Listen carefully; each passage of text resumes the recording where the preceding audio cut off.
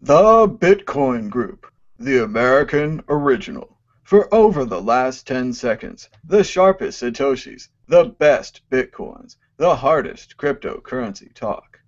We'd like to welcome our panelists, Davi Barker from ShinyBadges.com, How's it going? Christoph Atlas from AnonymousBitcoinBook.com, Hey, it's good to be here. Will Pangman from Bitcoin Milwaukee, Thanks for having me again. and Marnie Melrose from MidasMarty.com. Hi, thanks for inviting me. Issue 1. Net neutrality dead. The FCC says they don't. The FCC says they like net neutrality, but they don't know what it is. They don't understand that the end-to-end network neutrality is one of the fundamental and underlying principles of the internet that allows for small businesses to compete with large ones. It is the feature of the internet that prevents absolute monopoly and encourages innovation, and has been struck down by myopic idiots. Davi Barker, your thoughts? I don't get it. I've disagreed with people about this net neutrality thing for a long time. I think that a freer and opener market for internet service providing is a better solution than price fixing. So I don't know that this is a good thing because I don't know how sort of fascized the internet service providing industry is, but in general it sounded like a bad idea in the first place. Christoph Atlas. Well, as a sort of laissez-faire capitalist, I quite agree with Davi that price fixing is generally not the optimal solution. Basically, the problem is not so much that companies or corporations will be allowed to charge extra money for extra speeds or anything like that. The real problem is that we have incredibly monopolistic or duopolistic organizations providing internet service in the United States. It's pathetically bad. There's just wherever you go, there might be 2 or 3 max internet service providers that you can have. Just a handful of phone providers, and even most of the phone providers that you can get are just piggybacking off of a couple different networks. So that's the real problem here, that governments have created and erected these incredible barriers to entry to provide internet service to other people, and that's what we need to have to defeat. As far as what's going to be passed as a law or whatever, I mean, you can sign all of the White House .gov petitions you want, but it's not going to do a damn thing. They're pretty much going to do whatever they feel like they can get away with, and so what we need to focus on is creating alternatives. I think mesh networking is very promising, and in particular, mesh networking is now much more viable than ever before because we have a price discovery mechanism called cryptocurrencies or Bitcoin. And so I think that there's definitely some real possibility for us to re-examine the way that we do internet. Of course, there's MaidSafe recently. We'll talk a little bit later in the program about MaidSafe, but I think that we'll have some alternatives coming around the bend, and hopefully they come soon enough in order to counteract these legal changes. Will Pangman. Yeah, I was going to say, I think in some way, I try to always find a way to look on the bright side here, and nothing encourages me more than watching all the innovation in the cryptocurrency space and how fast it happens. And the reason it happens so fast is because you don't have to ask permission to get involved. You don't have to ask permission to, commit progress to any open source code that's out there and a lot of these new technologies. So you've got everyone from 12-year-olds to first generation computer users, contributing in this space, and they're doing so in their free time. They're volunteering, and this is happening at such a blinding rate. Anyone who's spent even a few months in Bitcoin, consuming the news media that comes out from Bitcoin sources and such, you're immediately aware of how quick things move in this space. So I'm encouraged because if these choke points are created, and squeezed more tightly than even, as Christoph mentioned, the already choking aspect of monopolies and duopolies. I mean, much of the country, between the coasts, has not even just two choices; they just have one choice for a provider for high-speed internet. So, yeah, this is going to bring to market so many more alternatives, so much more quickly than they could ever be counteracted by the powers that shouldn't be, as I like to call them. So, yeah, I'm encouraged. I wouldn't have. The only reason I'm not up in arms or whatever about this FCC ruling and whatever protests and subsequent rulings and things will have to come out is because this is to be expected. This is no surprise. I'm not surprised that my many Democrat and liberal friends are very disappointed by the leaders that they voted for. I'm not surprised that they're saying this stuff. And but I am encouraged that there's all kinds of alternatives in place in development already, and they'll be here faster than we think. And it's not the cleanest ride, but this is what's fun about all of these innovations and participating in the cryptocurrency world is you get to actually see some things that we've been waiting really decades for. So this is interesting times. Marnie, Melrose. Well, I don't know a heck of a lot about the whole thing. I know I don't like what's happening. But I do agree with Will. And I'm a laissez-faire capitalist, just like Christoph. And so I'm excited at the same time, because whenever you get a situation where people cannot, right, then especially in a country like America, people say, well, wait a minute, maybe we can. And that kind of actually fuels the growth faster than if we were too comfortable, right? So when we're talking about Bitcoin in the world of how fast it spreads and everything, and here in America it doesn't spread so fast because we're a little bit too comfortable. And so, again, when things get uncomfortable, then sometimes it actually has that impetus of actually moving us forward faster.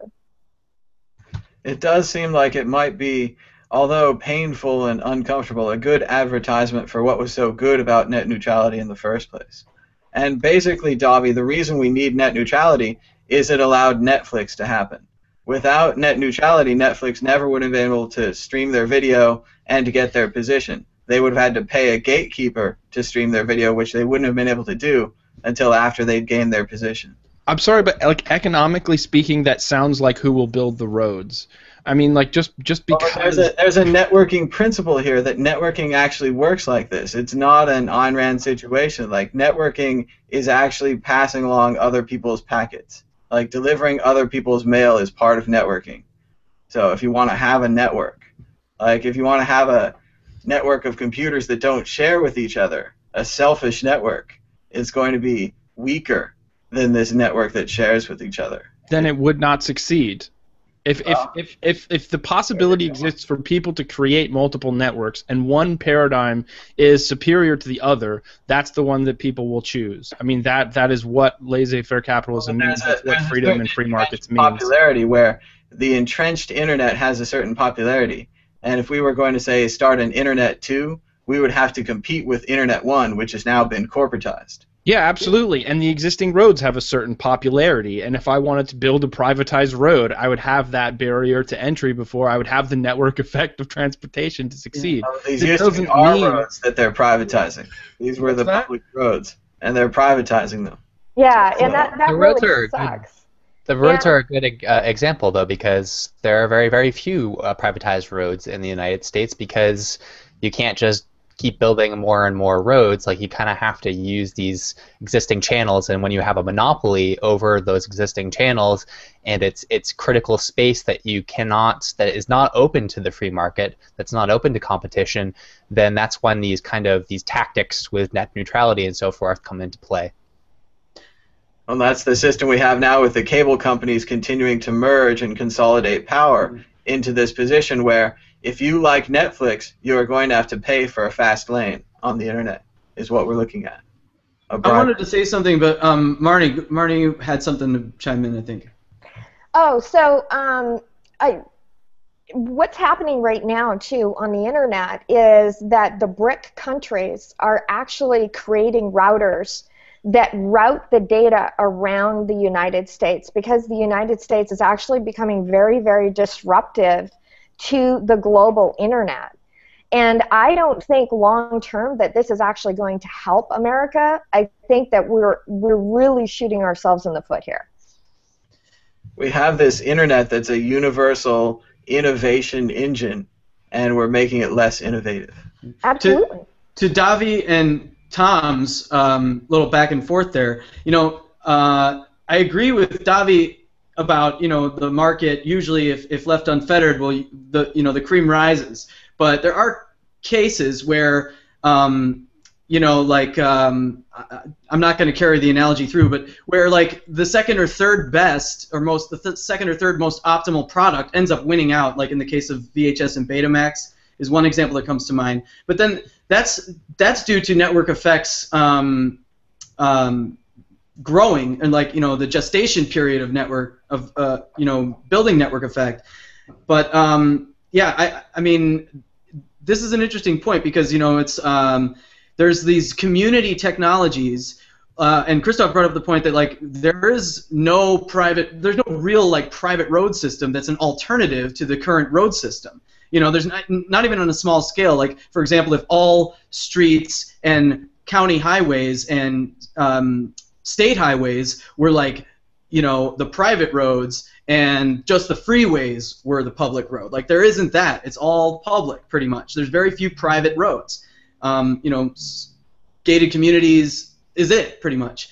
So let's think of these lanes in the sky. If someone invented something that allowed you to put lanes in the sky and vehicles or whatever in the sky, you could have an alternative to the existing system that would be obviously superior and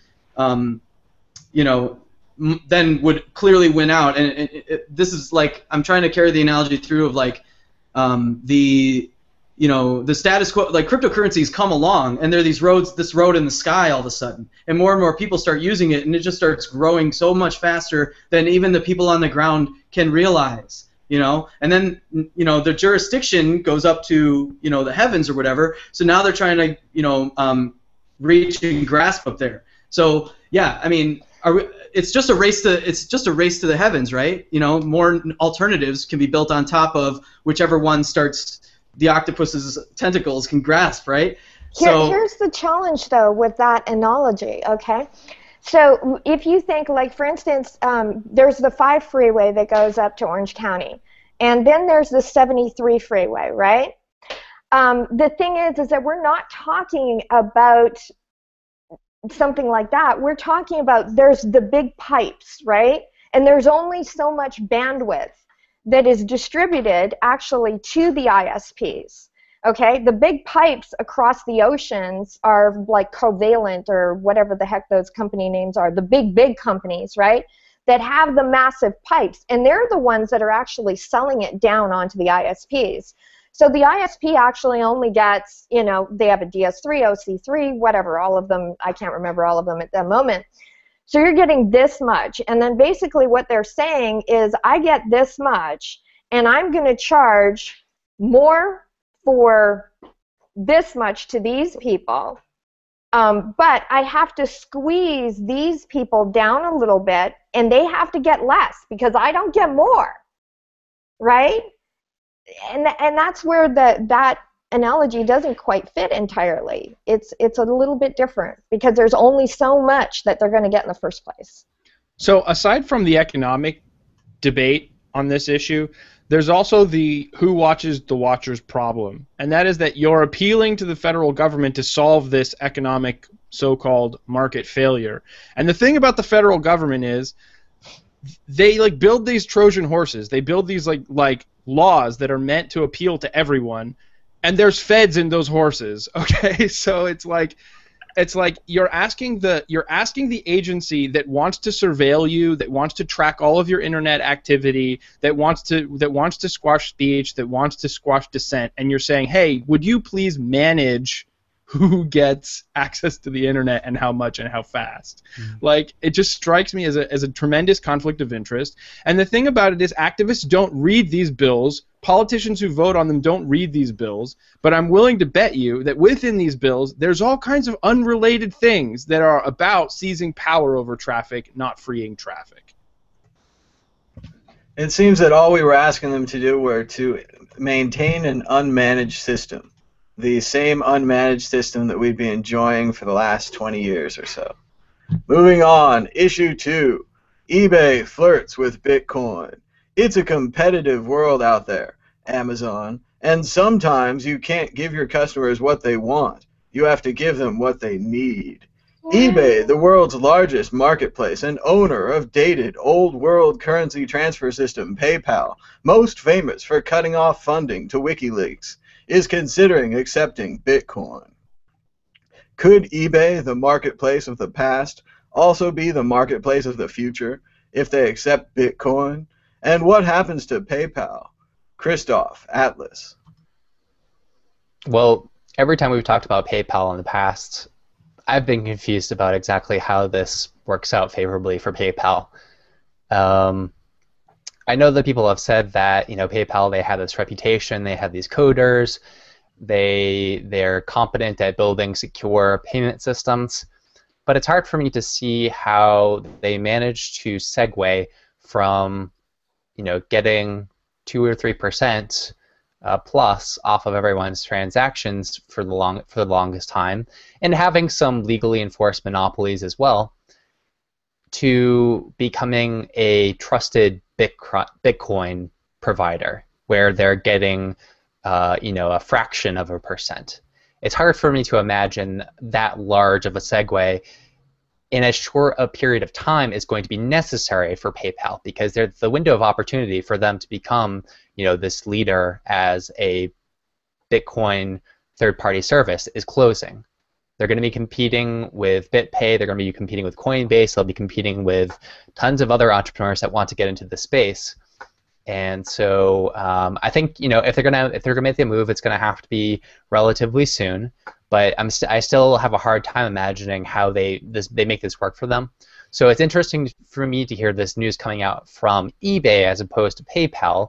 eBay sort of they sort of own PayPal, and this makes me think that perhaps eBay is sort of edging towards the exit as far as PayPal is concerned, cutting their losses and moving towards the next payment technology, or just making sure they have their foot in that door, so that if they need to do so, they're ready to make the move. Will Pangman.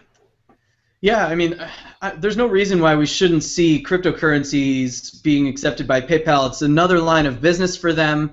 You know, it's probably very easy. I mean, you know, the same amount of volume of transactions isn't going to produce the same revenues for them, but it's just another stream of business. I mean, people are not going to stop using credit cards, you know, for a long time, perhaps. So, as another line of business for eBay to look into accepting cryptocurrencies, it makes complete sense. It'll lower, you know, that line of business, I think, will provide a large growth to the e-commerce side of how cryptocurrencies are put to use, and also, you know, bringing a lot more users to the space. So all signs point to yes. I don't know why a lot of these usual suspects, like PayPal frequently comes up, wouldn't, you know, figure out, you know, take a look at what Circle's doing, take a look at what Coinbase and Bitpay are doing, and just, you know, try to take some of that market share for themselves with a new line of business, a new department, you know. So it'd be great. I mean, I think, you know, a lot of the people out there in Silicon Valley, very smart. They see the writing on the wall. I think, you know, when you have people with huge stakes in many different industries, like, say, Richard Branson, come out and say that, you know, the financial system as we know it is on the brink, then I think you're going to take notice, and you're going to, you know, start strategizing exits. I mean, you know, and the offshore stuff too, like these barges offshore, data centers offshore, cities offshore. I think, you know, have a lot. They'll have a lot to say in the development of this topic, the eBay accepting Bitcoin topic, and even the last topic, the FCC and net neutrality stuff. So, People on Silicon Valley are doing this slowly but surely. They may not be talking about it, but I like to hear the rumblings. Marnie Melrose. Hi. Well, I think it's interesting to listen to the distinction between eBay saying this versus PayPal, and not to get the two confused, because there's separate CEOs in each company, and they were talking just as recently as last year about separating the two companies. And so there's a lot of internal discussion going on there. And I think we want to be careful about not getting the two confused, because I think that they are two completely separate companies. I can absolutely see where it would be in eBay's favor to accept PayPal. You know, why not?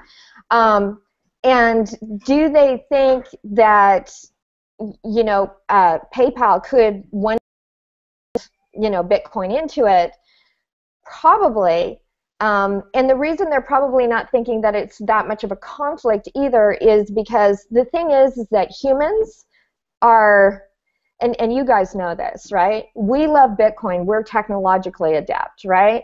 But the thing is that there's a lot of people, our aunts, our mothers, our grandmothers, they like what they know. They're very safe and they feel okay in there, right? And at first they didn't feel okay, and there was phishing attacks and all of that. But now they're in there, they're in their little bubble, they're in their little cocoon, and they feel safe. So if somewhere where they feel safe offers Bitcoin now, they're probably going to feel safer about that than if it was out in this brand new company that I don't know, right? And so I just think that we need to pay attention to who's saying what, because they are very distinctive, two different things. I would just, you know, wait until we hear what PayPal has to say before we try to think about what they might be trying to do. Davi Barker. I miss BitMit. I don't know if you guys ever used BitMit, but it was essentially the eBay of Bitcoin, and it worked fantastically, and they went out of business for some reason. I'm not really sure why, and I haven't seen a Bitcoin auction site reemerge. So there's definitely a demand for that. As somebody who sells merchandise, I have sort of been twisted into going back to eBay and going back to PayPal since BitMit left. But here's the thing, eBay's pretty hostile to selling Bitcoin stuff. Like, if I put the word Bitcoin in the description of a product, they accuse me of selling an alternative currency in violation of their terms of service, and I'm selling a t-shirt, right? So they're making the same mistake that the TSA is making. But you know, I've said this before, they're going to come kicking and screaming eventually. When PayPal and eBay first started, they didn't examine U.S. monetary policy and say, are we going to accept the dollar or not? They did it because it was normal. And so as Bitcoin becomes normal, they're going to just adopt it because it's sort of it's the water the fish are swimming in. Yep. So it's just a matter of time. If they make this step, I think it's still early enough that it's bold of them, but they're coming eventually. I think Christoph's right that eBay and PayPal are two separate companies, like Marnie said, but eBay will cannibalize PayPal to accept Bitcoin. PayPal is just another user list. And Marnie's right. Maybe PayPal will have some legacy payment value, like AOL. Oh, I used to pay people on PayPal, so I still do. We've all seen the Circle announcement this morning. Circle has basically exposed themselves to be like a PayPal. You hold USD on one end, you send it to someone else through the Bitcoin network, and they convert it into pesos or whatever currency they're going to need there, and they hold it in the local currency. So Bitcoin is just a transfer mechanism. Obviously, PayPal still has time. They could do a similar thing. If eBay accepted Bitcoin, it would be a clear difference between eBay selling and Amazon selling. eBay selling could take Bitcoin, and that's what eBay needs. Exit question. In 5 years, PayPal is the same, a Bitcoin company, a historical footnote. Christoph, Atlas. I was just looking up some information. So in 2002, eBay acquired PayPal, and at the time, eBay had a subsidiary called BillPoint, which was their kind of checkout mechanism, and they were very happy for BillPoint to die a painful death by replacing it with PayPal. And so I could see something similar happening with PayPal. Maybe PayPal is largely gutted and replaced with kind of a Bitcoin-based version of it. And I think one of the advantages would be that Bitcoin is an international currency that cannot be stopped by governments. And so, whereas PayPal, whenever they want to spread to a new country, they have to do some pretty incredible negotiations with the local bankers there.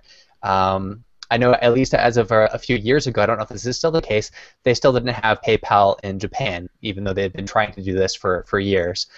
Whereas Bitcoin doesn't necessarily have that problem, or at least the negotiations are going to go according to a different kind of a line of negotiations. So I would see maybe PayPal, whether it has the same name or not, might be changed into something more cryptocurrency based.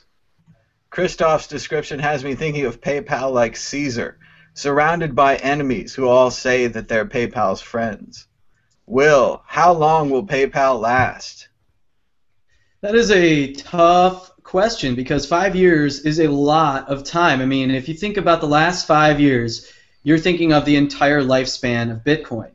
And we've seen incredible iterations and innovations on the blockchain technology and related things. So, man, I think the safest answer is the same, but I don't think that's entirely true. I mean, they won't be a Bitcoin company, I don't think. Maybe I don't even think you can classify Circle as a Bitcoin company based on anything I've known about what they're working on. But yeah, it'll be a payment processor company, so in that sense it'll be the same. And perhaps they'll have some Bitcoin tools, cryptocurrency tools, and perhaps they won't, and they'll just be happy, to continue processing credit card payments over email, and as long as they're able to do that. Marnie Melrose. Well, I actually I just got a client away from PayPal and moved him over to Bitcoin because PayPal had deemed that he had done something nefarious or something, and he hadn't, but it looked like that to him, and so they seized, a good $20,000 of his money for a bit, and he's still fighting them with that. And even a few years ago, it's like about 3 years ago, they did the same thing to me. It was a much smaller amount, and there was a perfectly good explanation, but they grabbed onto the money. And you know what? Small businesses don't really like that. They kind of get a little bit pissed off by that. And so if they see an opportunity to have something that's going to add less friction, right? Frictionless movement of money, and that's really, I think, probably the biggest thing in Bitcoin is that frictionless movement of money around the world. I'm saying PayPal, if they don't do something soon, I'll give them 3 years. Davi Barker. I actually think two of these answers are the same thing. I think that that not changing and being a footnote in history are actually the same answer. Because if they don't change, it's the world around them that will change. And that is what will make them a footnote in history. So I guess the question is just, are they going to become a Bitcoin company? And I actually think it's more likely that a company like eBay would than a company like PayPal, because PayPal is a money transmitter, which means that they are much more they're already entrenched in financial regulations now, which means that they are going to be more cautious than a merchant, and as a result, probably less likely to change. So, it might be the death knell of PayPal. I mean, how exciting would that be if, like, a technology is invented and within 10 years, like, the largest sort of online payment transmitting service is out of business? I think that's actually entirely likely. When it happens, they'll act like they knew it was happening the whole time. Can I jump in? Change or die. For 1 sec, Tom? Sure. I'm speaking at the International Money Transfer Conference here in San Diego in January. And so all of the major money transmitters, and this is the annual thing, I'm sure that PayPal is going to be there. And so I'll give you a report afterwards and let you know what I hear. How about that? We'll see if PayPal even has a keychain, because I have both a Bitcoin and a Litecoin keychain, but I've never gotten a PayPal keychain before. That's important to survive. HKBitcoinATM.com is having their grand opening this Sunday in Hong Kong. Bitcoin Museum, meetup place, and more. Make the Bitcoin robot dance at HKBitcoinATM.com. On a similar note, hundreds attend China's first Bitcoin summit, defying Beijing's warning. China Issue 3, China Bitcoin boom. China is ignoring warnings, or perhaps heeding them as good advice and getting into Bitcoin anyway. Hundreds attended the Bitcoin conference in China, and Bitcoin businesses are moving offshore to get away from influence and plan to continue operating. Is Bitcoin truly the cyberpunk international currency of the future now that it is both banned and actively in use worldwide? Will Penguin. Yeah, I think so. Maybe not the kind of, maybe not what the original cyberpunks had envisioned, but so, you know, what you have with Bitcoin is something that forces you to understand what money is in the first place. If you're new to this and you wonder what it is, and why the invention of the blockchain, you know, this timestamp ledger that's updated in real time by everyone, if you want to attempt to understand what that is, you need to, in many cases, many folks I talk to have to re-examine money and what that means, you know, and what it symbolizes and everything, how it's created in the first place. So this is really cool process because it allows people's understanding to be much deepened, you know, as they re-examine some of these things that they've been using all their life and thought they known very well all their life, but really come to realize they don't when something as paradigm shifting and important comes along, like a black swan like Bitcoin. So yeah, people are having to relearn what is property, what is security, what is money, and that allows a lot of other illusions about our society to drop for people. So this is like an unraveling of the onion organic process that I know a lot of people in a lot of different kinds of movements throughout history have tried to impose through their activism, through their public speaking, through their writing, loud proclamations, whatever it may be. Anyone who's bucking the status quo is really selling hard this unraveling of the onion process. But coming to something like Bitcoin and having it be so neutral and basic allows people to do this unraveling of the onion process kind of on their own, and that's the only way that anyone really ever changes their mind. So that's really cool. And again, you can be in the most totalitarian, you know, superpower nation out there, and we could debate which one that is, but let's say it's China. You're still going to have people who are compelled through just their human nature, birthright, their energy, their lifeblood, their livelihood, the desire for productivity and fulfillment in life, or have an idea and they know it can help people, and so they want to share it, and they're going to go to all ends to share it, no matter what, no matter where they are. So yeah, this is going to happen in countries around the world, and as Andreas likes to point out, the countries that have the more transparent or overt totalitarian attitude towards anything in society end up with much less respect for these rules from their populace, from the body politic, and they make a job out of disobeying these regulations and rules, and they actually, it becomes kind of socially acceptable to do so, as long as, you know, like even among the enforcement class, if you will, you know, like breaking the law in Russia after the wall fell was like a way of life for everyone. And that's one of the reasons why organized crime rose to such prominence right after the wall fell in Russia. So yes, that's an unfortunate consequence. But and I'm not in favor of, you know, different thugs taking over for the previous thugs. But I think with something like Bitcoin, what you have is the ability for more and more people to see something working in practice that defies the propaganda, and that allows them to learn, you know, re-examine these things on their own. which is really exciting. It's a fun process to watch your friends go through. Just stay friends with them long enough. Be kind and friendly with them long enough, even though their economics or their history or their social view or their whatever, their cultural view is abrasive to you. Stay friends with them long enough and whatever, and you'll see them come around as Bitcoin becomes more mainstream. And this is why I'm so optimistic about what this means for us around the world. If the U.S. cracks down on it, yeah, it's gonna suck for a while for U.S. citizens and whatever. But the rest of the world's gonna still go on, and you can find pockets of freedom everywhere. Marnie Melrose. So I used to live in Bangkok, Thailand for 10 months, and my ex-husband, we were involved in international business, and I spent a lot of time in Southeast Asia. And I can tell you that the black markets in Asia are the biggest markets in the world. And I got Apple's OS 8, if you can remember that far back, OS 8, and anyways, I got it down at a little black market in Bangkok, Thailand, and it was like seriously less than 24 hours. They had that thing cracked and hacked and ready to go out the door.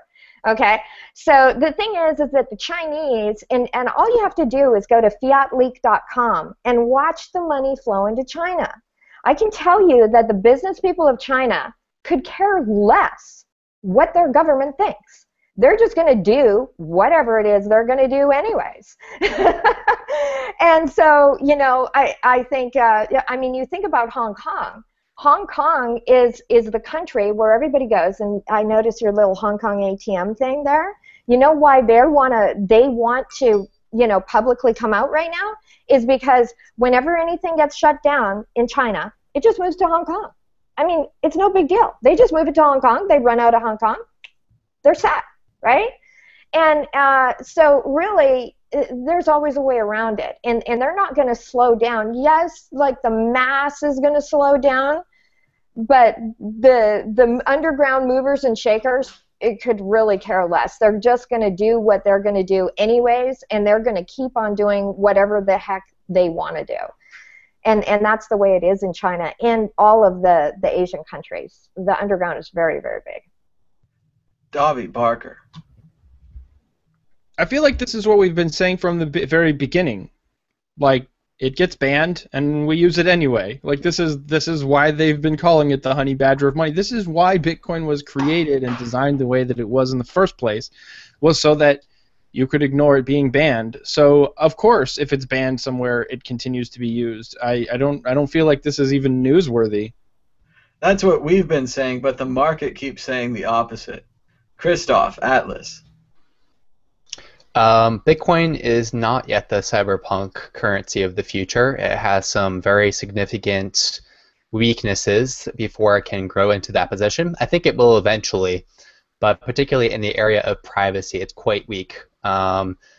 Designing software to track people on a very large scale in Bitcoin is maybe like a 2-month project for a small government contractor team, and you can be sure that the U.S. various branches of the U.S. military, in fact, probably they've hired multiple contractors in the same branch of the U.S. military because they just have all this money to burn when they're not just letting it fall off the back of a truck in Iraq.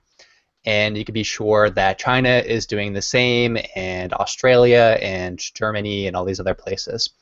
So we still have a lot of work to do in that area, and I don't think that the market has quite wrapped its head around what the potential is for Bitcoin in terms of how people can use it to evade capital controls, how in some countries people will be able to use it to avoid sales taxes or other kinds of taxes.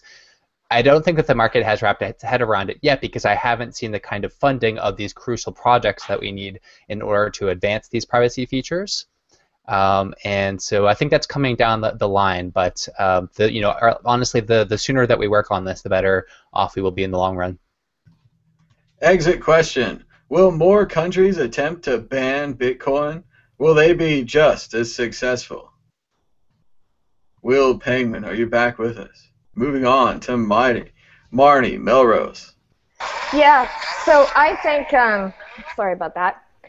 Yeah, I think more countries will definitely try to ban it. I think that they'll be as successful? Probably not.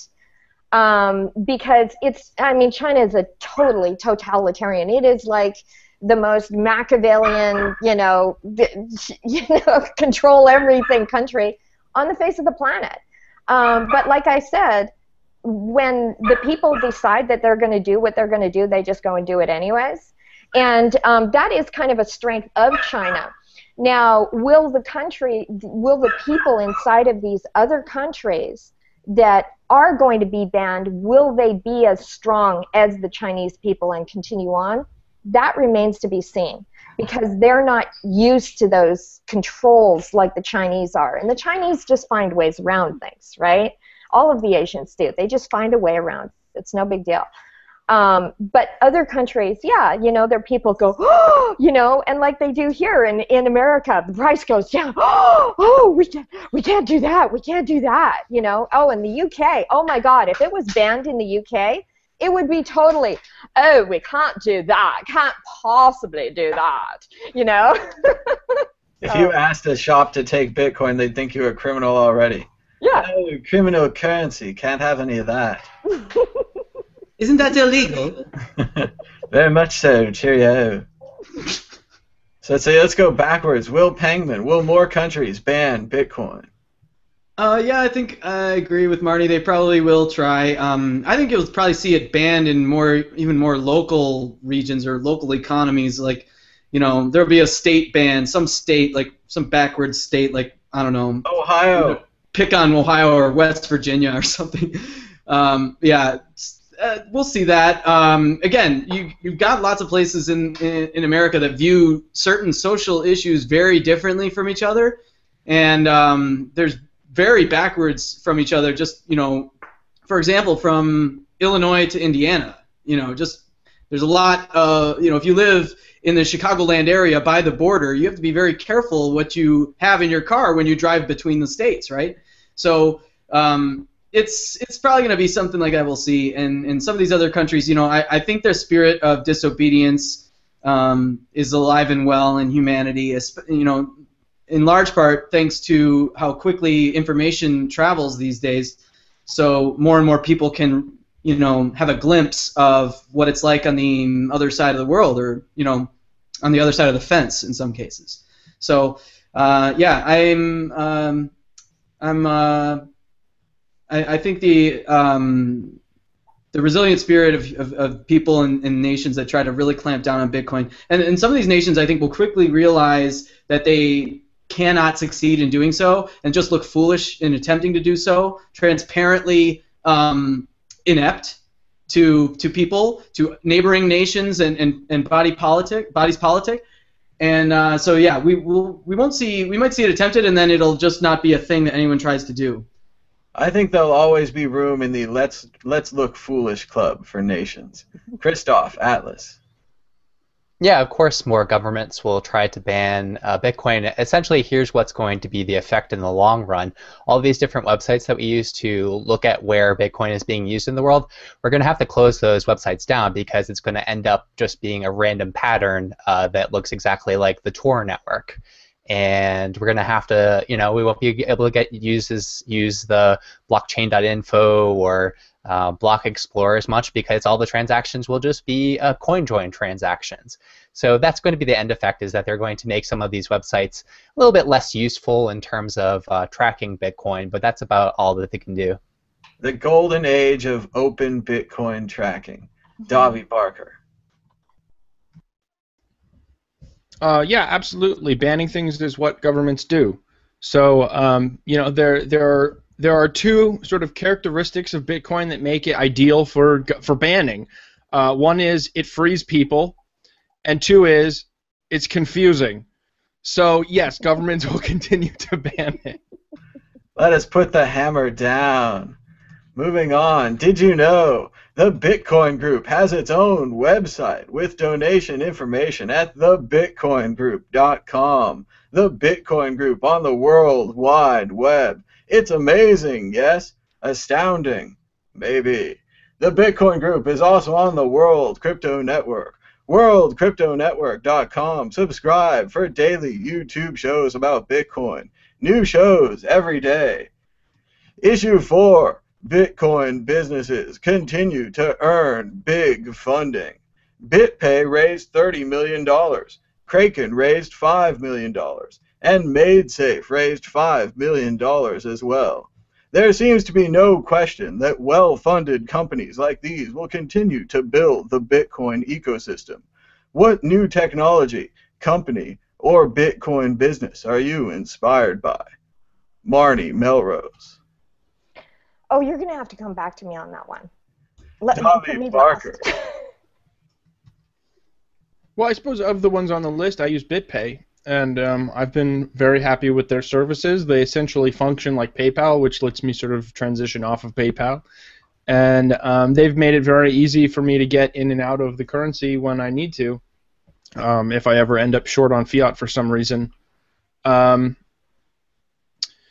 I suppose the company I'm most impressed with is blockchain.info and now blockchain.com. Ideologically, I know those guys are real sort of strong free market folks, and I see them sponsoring good events. I see them tabling. I see them merchandising. I see they're continuing to develop new and innovative products in their field, and they're also, of all the sort of merchant services out there, they're the ones who are really interested in privacy and the protection of the user. And so, of all the companies out there, they're my favorite. Christoph, Atlas. I am kind of perplexed by MaidSafe. Not really sure what to make of the project yet. It's such a grand project, and really all the projects that I've seen that have been on a similar scale have remained vaporware because it's too much. And but we do, like I said earlier, I've been sort of thinking about recently this idea of Satoshi as a necromancer, because there's all these technologies that came out in the 90s through the cypherpunk movement, and they weren't able to go anywhere. They either stayed very small, which is true of the Tor network, or they died out. And what they were lacking essentially was a price discovery mechanism. Jonathan Mohan has talked about this recently on Let's Talk Bitcoin as his idea of let there be price. And what Bitcoin gives us is a template for technology for a price discovery mechanism and a way to incentivize people to operate in new networks, a financial incentive. And so all of a sudden, all this technology for mesh networking and anonymous eCash and all kinds of stuff is just being resurrected from the dead from a decade or more ago. And we're seeing a wellspring of new ideas. And really, MaidSafe, in a lot of ways, is a resurrection of a bunch of older ideas that people had instilled in older projects that just couldn't get off the ground. So I think that maybe that's the answer for something like MaidSafe is now we have this price discovery mechanism. Now we have a way of giving people money to use the stuff that we want them to use. And maybe that's how things like that actually happen, and it would be an incredible opportunity for humanity to liberate ourselves from this highly centralized internet infrastructure. We certainly saw an incredible burst in dark coin price. Perhaps people do want to be anonymous. Will Pangman. Yeah, I'm going to echo Davi with both of his answers. Bitpay is incredibly inspiring. Just, the relationships that they're putting together around the world and also in the U.S. with different partners that they are going to need to increase their market penetration, which they've done so consistently every time I turn around. It's so impressive. They're doing something that's very, very important. They're basically building incredible tools that are ready at the flip of a switch as soon as hundreds of thousands of people decide that they want in on Bitcoin. Business owners, merchants in particular. All they'll have to do is basically flip a switch because Bitpay is increasingly incorporating other, different hardware terminals, point of sale terminals. They're developing software tools to work with almost anything out there. Most point of sale terminals are going towards the iPad or tablet route anyway, and they're already plug and play in that respect. So that is so huge and really encouraging. Again, blockchain.info. For all the reasons Davi mentioned, I totally agree. They're very inspiring. The one in particular that I really appreciate as I work for a Bitcoin startup that essentially seeks to do a lot of the same things from a business plan standpoint that blockchain is doing, which is function without a bank account, which a company like the one I'm working for, Topeki.com, we won't need a bank account to function. But that's an important trait that blockchain.info has that I think is so admirable. I mean, there's so many headaches that they don't have to worry about or use, the traditional banking system. And that allows them to be incredibly nimble and innovative, and we've seen this with their partnerships. The other thing I really love about blockchain is I know Nick and some of the other executives there are hot on the trail of any and all apps out there, or different Bitcoin programs and things like that just are seeking to simplify the user experience or streamline, make more appealing the user experience for the average computer user, which again is something we need to do as an industry so that we can increase adoption. So for those two reasons, I am a huge fan of both BitPay and blockchain. Marty, Melrose. Hang on. I still don't have an answer. I'll say, for instance, you were talking about BitPay. One thing that I like about BitPay that they're working on is cosign. I think that that's really needed, especially from a business standpoint, having a multi-signature account where you've got, the directors of the company. I think that that's something that's really needed. If a company is to accept Bitcoin and remain in Bitcoin and authorize those transactions, I think that that's really important. I see little different pieces in so many different companies that I like, right? It's like if I could take this from there, and this from there, and this from there, then I would have the perfect company. But I don't have that company yet. I'm talking to XAPO about some of the stuff that they're doing, greenaddress.it, blockchain.info, the monolith Coinbase, and BitPay as well. And like I said, for me, it's too early for me to have a favorite yet. I'm just not there yet. I like your idea of the Franken company. All the companies put together to give us what we want.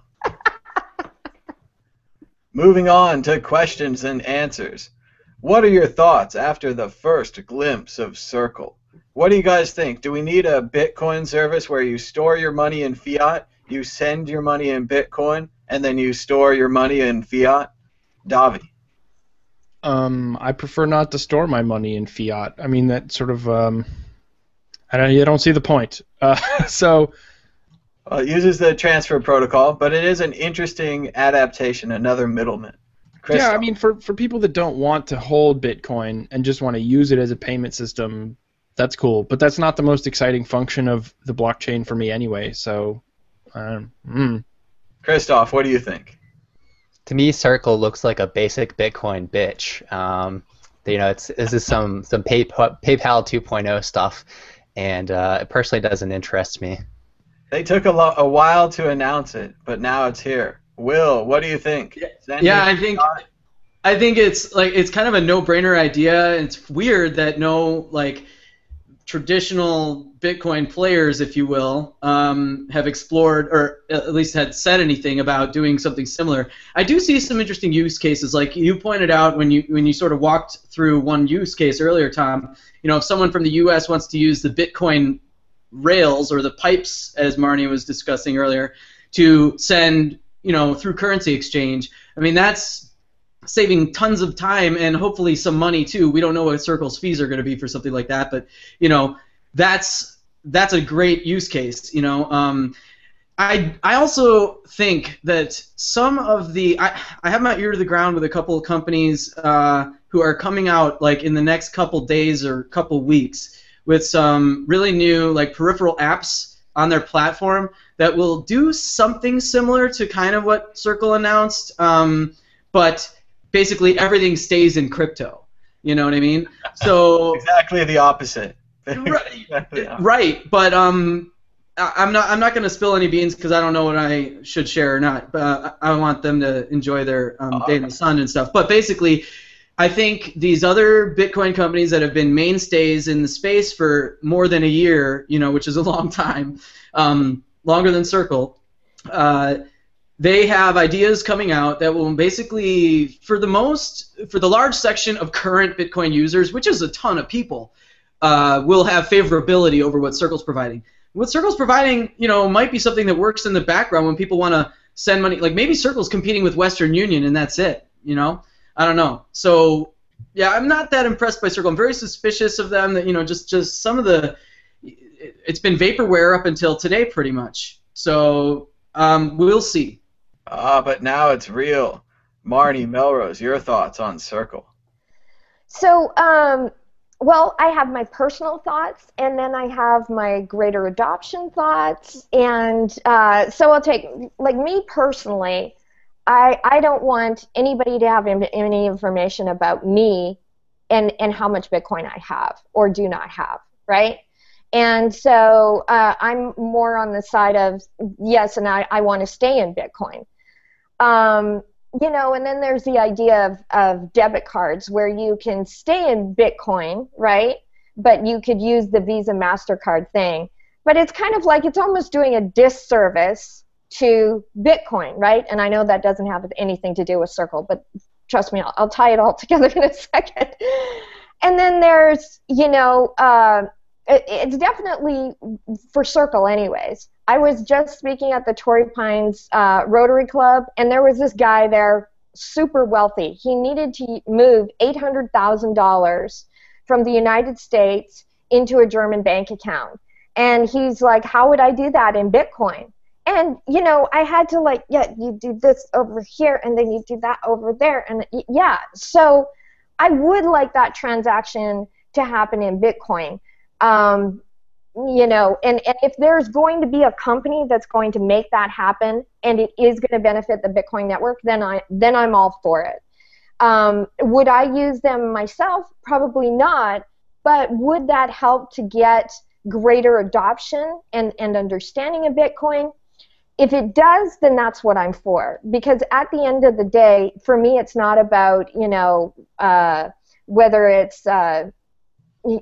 it's greater adoption of the entire Bitcoin idea, right? And the technology behind Bitcoin. That's what I want. I want everybody using Bitcoin in any little way that they can. And I don't want to force them to have to do it one way or another. I just want everybody using it. Make sense? It does seem like Square or Circle or whatever they call themselves may be another middleman, but they're using Bitcoin. They're still Bitcoin's middlemen. I think we need them. I think it's going to be quietly brilliant. People that you don't think about now are going to use it. Yeah. Moving on to other questions. Is there a crypto-based fund or movement to compete with the big internet providers?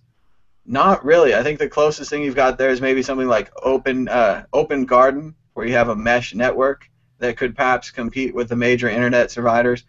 Competing with the people who own the pipes is such a large undertaking. They have the physical equipment already, and they're rolling out new fiber and other things, so it's incredibly difficult to compete. I have a thought on that. I know of a project called Meowbit. I'm not very well versed in it, but I know one of Davi's colleagues is one of the head guys of Meowbit, and to me that seems like a solution of dealing with some of these internet choke points. Davi, can you elaborate or?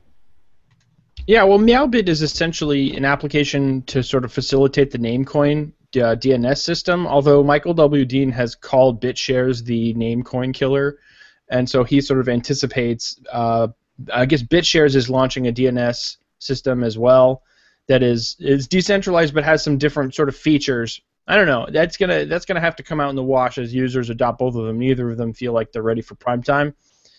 But the point is that there's a need, and so people are seeking that out. As far as like the physical equipment, that's true. Like laying fiber optic cable, like a DNS system is not going to replace the physical equipment. But you know, the advance of technology is going to make that easier to compete with over time. So I mean, it's just a matter of time. And we need a new internet infrastructure far more than we need a new DNS system. Frankly, our existing DNS system works perfectly fine in the vast majority of situations, but not so much the internet infrastructure. We're running out of time, so let's move on to predictions or final thoughts or story of the week. Davi Barker, do you have a prediction or a story? Coming at me first. Okay, let's see. Predictions. Second, let's see. We also have a point to raise that you can join in on the Hoodie for Homeless fundraiser at bitcoinnotbombs.com. Every time you order a t-shirt from Bitcoin Not Bombs, they'll buy a hoodie and give it to someone in need. Last year, in 2013, we distributed more than 325 hoodies to the homeless in San Francisco. Buy a t-shirt today. Help us break our goal for next year. There you go, Davi. Well, thank you for stalling for me. So I actually do have a prediction. There was a story recently that there are a few political candidates who are accepting Bitcoin as a donation model, and FEC has that's the federal, I don't even know what it stands for. FEC has Federal Election Commission. There you go. FEC has decided that it is okay for them to accept Bitcoin as long as they have reasonable scrutiny that that Bitcoin was not acquired through illicit activities. I don't know how they're going to determine that. But my prediction is that they will not raise more than $100 in Bitcoin. I don't think that the Bitcoiners of the world are interested in donating to political campaigns. Christoph Atlas. Well, something that I talked about in Dark News on Thursday, just yesterday, was there are some wonderful new privacy features that are being worked on in Darkcoin, Dark Wallet. There's even some amazing privacy technologies that have been kind of flying under the radar for a little while in the form of Crypto Note and a few other projects. And basically what these all mean is that pretty soon we will be able to trade cryptocurrency in a much more anonymous fashion with some actual mathematical guarantees on exactly how much blockchain anonymity we can get out of these technologies. And we will be freed from the possibility of FBI or NSA or GCHQ honey traps, honeypots, for our cryptocurrencies, because of course that's been the problem with these. The way that we get anonymity in the past is, what if your Bitcoin fog mixing service is actually just being run by the CIA or something? There's no way to know because they tried to be anonymous too, and anyone that's anonymous can be the CIA as well. So this is something that's being worked on and should be fixed in a very significant way in the next, let's say, 8 months or so. And that's actually, people have not yet got a sense of how enormous that is, because it closes one of the last really important windows when it comes to cryptocurrency privacy. Will Pangman. I guess I'm going to go with the story of the week this time. And this is just something that just came to me, and I'm just going to go with it. Glenn Beck hosting Jeffrey Tucker, Elizabeth Plauché, and our very own Christoph Atlas. I guess they did a 45-minute interview, and I saw 2 short 7-minute or so videos of what they did, and I thought all 3 of our colleagues did a fantastic job of delivering this information to that audience. And I also think, I'm no fan of Glenn Beck, and I don't think any of the people who went to meet him were fans of him either, necessarily. But from what I heard, had nothing but nice things to say. And the fact that he was so, you almost never see.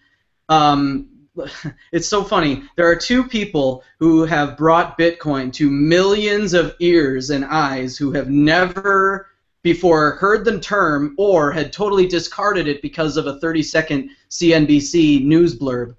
And they are Joe Rogan and Glenn Beck. And they brought this stuff to two completely different demographic audiences. And they also both admitted repeatedly that they were stupid about this when they were, seeking more information about it. In Rogan's case from Andreas a couple times, and in Beck's case from, Christoph, Elizabeth, and Jeffrey Tucker. So this is something you don't see on cable news and from major, pundits who have major-sized audiences. You don't see them disarming themselves. You don't see them totally exposing vulnerability or calling themselves stupid. And so I think this is maybe not the best thing to admit in general, even for anybody. I'm not applauding that. But I do think it shows that they were both curious, and I talk about this all the time. I know Adam B. Levine mentions this a lot too. If you're not curious about cryptocurrency and you're talking about it like you know about it, then you're making a fool of yourself. And if you are curious, then you're honest about how much you know and don't know, and what you want to know and what you don't want a part of, and what you do. And so anyway, all these kinds of things are very, very positive for adoption, bringing it to people. Again, we can start the unraveling of the onion process as they take a hands-on approach to this thing. The more comfortable, when they hear someone they trust, like Joe Rogan's hardcore fans trust him because he's helped them with the material and the guests that he's had on in previous shows. So they trust him. He's brought them intelligent people who helped them change their lives in small ways that they appreciated. The same is true of Glenn Beck and his demographic. So, whether you agree with the guy or not is beside the point. The fact of the matter is, the people that trust him, the millions that trust these men, have now heard an objective view of Bitcoin, and they have actually fair chance to decide if this is something that has a place in their life, like Marty said, just in a small way. So I think most of them are realizing that it probably does, especially based on their favorite spokesperson's endorsement or entertainment of the issue. So again, that's a huge news item from the week, that a lot of people just want to attack Glenn Beck or dismiss Glenn Beck or whatever, and we don't highlight, even if we totally disagree with the guy and all of the other stuff, the ridiculous show that's been put on in the past, need to appreciate the kind of impact that this the delivery of this information to that audience can have. So huge thumbs up. Thank you, Christoph. And Elizabeth and Jeffrey, if you watch this, thank you both. So everyone hit a home run. I was very impressed, especially with Christoph, to be honest. Me too. Thank you very much. And I wanted to say about Glenn Beck, before the show and after the show, when people heard that I was doing this, I heard from a lot of people that said, oh, Glenn Beck is just, he's only a political pundit. He takes his talking points from Karl Rove and the neoconservatives and all this kind of stuff. And, let me tell you, Karl Rove is not going to be a fan of Bitcoin. It's not going to work well for him. So I'm not saying that Glenn Beck is, is a thought leader for me, or that I want to follow exactly on his footsteps. But I was very impressed. Like, it would have been so easy for him to invite some other douchebag onto the show, and some Professor Bitcoin to talk about how it's going to cause a deflationary spiral and volatility and blah blah blah. Like, he actually brought some knowledgeable people on the show to explain this stuff, and I was really impressed by that choice and by his humility on this topic, and just his open-mindedness about it. So people cut him some slack, and he certainly has my appreciation for furthering the interests of Bitcoin in that fashion. Absolutely, and I would add to that, basically he did a classy job. You guys all did a really classy job, and I love seeing that, and I'd like to see more of that. And my prediction is there will be more of that, and there will be more of these major people, Colbert Report, Bill Mayer, all sorts of these crazy people, who have massive, really volatile audiences, whether they believe one way or the other. But if we can be, my hope is that we can be as open and as gracious towards them as we can so that we can get our message heard there, right? Rather than if we align ourselves too much with one ideology or another, then we can't get massive mainstream. So we have to be a little bit more neutral. Well, at least I do anyways, maybe not all you guys, but I have to be a little bit more neutral in order to get to the masses.